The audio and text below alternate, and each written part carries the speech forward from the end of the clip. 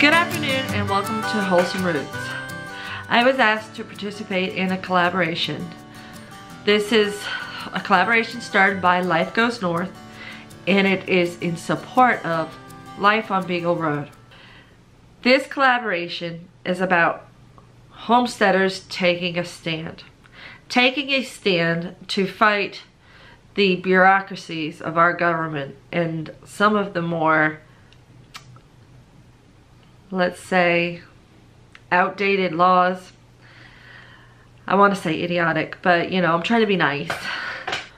We live in a country that's supposed to be the home of the free, where you're supposed to be able to have freedom to do things that you want to do, to live the life that you want to live, and make your own choices.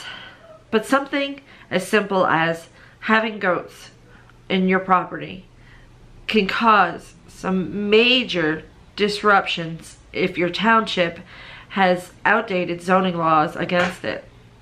Kenny and Courtney over at Life on Beagle Road have been hit hard. They went through all of the proper channels to make sure that they were able to have goats and chickens on their property before they got these animals. Apparently, a zoning officer has taken a personal interest in their case and has decided to attack them through some very inappropriate means. You see, the zoning laws state that you have to have pasture for your large livestock. Well, they have tons of space for these animals. They have more than enough room, and they meet the acreage requirements for the zoning. What is being nitpicked here is the fact that a lot of their acreage is in the woods, which, if you know anything about goats, you will know that goats prefer forest and the food that grows in the forest. They thrive in that environment. Goats don't eat grass. Goats will eat grass if forced to, but that's not supposed to be their entire supplement. Goats are supposed to be browsers. They are not grazers of grass. So for this officer to put this fine magnifying glass on this family who's done nothing wrong, has kept immaculate conditions for their animals, and has just decided to attack them, it's really, really upsetting and frustrating. But they are not giving up. They are fighting it. They have already been to one township meeting, and now they're waiting for the next one.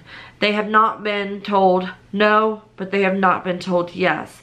Even if they get this pardoned, they're still going to have to pay huge sums of money in order to get it so that they can keep their animals. This isn't right. We live in the United States of America. We're supposed to have the freedom to homestead, to have our animals. I mean, I can understand living in a small community with close neighbors and only having a tiny property that doesn't support an animal. That's one thing. They have the space. They don't have any issues with their neighbors. Nobody reported them. This was the zoning officer making a personal vendetta against them. And I think that's the part that bothers me the most, is what is wrong with this picture? How can one person force somebody to give up their animals? So we have a question for you. Have you ever had an issue come up with your local government? If yes, what was the issue? What was the outcome? Think of a way you plan to fight to change this so others or you can have your opportunities. So, have you ever had an issue come up with your local government? If your answer is no, are you aware of how your township area limits homesteaders? Find a way to change it and tell us about it. And then what can we do to keep the homesteaders movement alive and not allow these towns to do these things? The only instances I have ever experienced have been minor, and they didn't directly impact me as much as it did my fellow neighbors.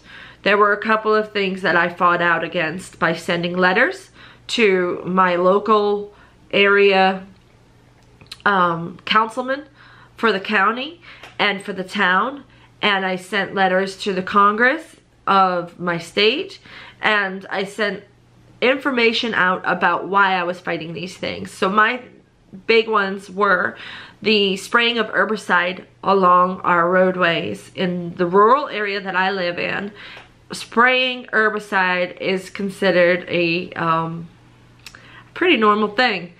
I know how devastating it can be to the environment and the ecosystem that lives along those roadways. There are many native plants that support so many species of butterflies, bees, and other beneficial insects, as well as animals. And even humans. If they weren't spraying along the roadsides, we would be able to forage some of these wonderful medicines and foods. But our county believes that the cheapest, quickest, easiest way to do it is to spray herbicide, rather than getting a mowing crew to come through and cut the sides of the road to keep it visible. So I fought against that. I fought against that on a very small manner, because I was traveling down the road one day in my vehicle, and I was following along behind one of these herbicide trucks, and it irked me that they were just spraying all of these beautiful plants. There were wildflowers blooming. They were spraying. All I could think was the poor bees and butterflies and beneficial pollinators that are going to come to those plants and be poisoned by this herbicide. And when we got to a bridge going over a major waterway, it wasn't a river, but it was a very big creek, they did not turn off their sprayer. They continued spraying all the way across the bridge in the water. And I know from personal experience with my volunteer roles with the Environmental Protection Agency from years past, where I was an adopt a stream volunteer, that it is absolutely illegal to spray herbicides in waterways or even near waterways. There is at least a 25-foot setback that they are supposed to obey, as any pesticide handler license that you would have to obtain in order to be allowed to spray these pesticides. You are supposed to be trained not to do it that way. So unfortunately, I got very upset. I pulled the guy over. I made him pull over in his big truck and my little car, and I chewed him out, and I asked who he worked for and everything, and I went straight to who he worked for. He was reamed by me, and I hope that he was reamed by his boss and employers, because it was completely against the law. I then went to the county who had hired this company to do this spraying, and I reamed them and taught them a whole bunch of lessons about proper pesticide application. I don't like that they spray the herbicide at all, but they better follow the environmental regulations set in place to protect our waterways and the creatures that live in it. So I fought for that. Another thing that I fought for in my time here in this town is there were mosquito trucks that were spraying in the main town area, and they were spraying these mosquito trucks during times when they shouldn't have. It was during times where honeybees were still out. By law, they're supposed to wait until all honeybees have returned to their hives and are no longer active. They did not wait. They sprayed during daylight hours, and they also did not warn any of the residents, which is another law they are supposed to follow. You have to notify all residents so that they can take their pets indoors and cover any of their pets' waters, dishes, or food dishes. They didn't do this. People had cats getting sick from drinking their water because it had been sprayed. This was out of control. I joined a group that was fighting for no spray in our town, and we got it to the point where they finally stopped breaking the law. And I feel good about that. So if you have any local groups that you can join that are helping to protect your environment or protect your homesteading rights, please do so. And remember that you can always contact your county or city councilman and have a word with them directly. They have to answer your calls and your emails, and you will have a chance to speak to them. Go to town meetings, go to county city hall meetings, whatever you have in your area. Go to those meetings and speak up for what is right, so that people coming after you, so that your children, your grandchildren will have a better community to grow up in. But I hope that this has opened up some eyes and opened up some hearts to really help support the Life on Beagle Road journey right now. They're going through some hard times.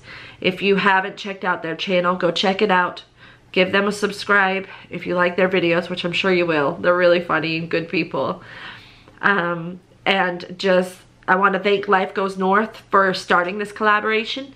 Go check out their channel and subscribe as well. And just keep in mind that you can make a difference. You can speak up. There's one thing that really stands out when people say, what did you learn from your parents or your father? And for me, from my father, it's speak the truth. And that's what I try to do every day and in any way that I can. So you can always speak the truth to fight when your government is not doing what's right, and you know what's right in your heart. You can definitely find ways to help, not just for yourself, but for others too. Thank you guys for watching. Please like, share, comment down below, subscribe if you haven't already, and we'll see you next time on Wholesome Roots.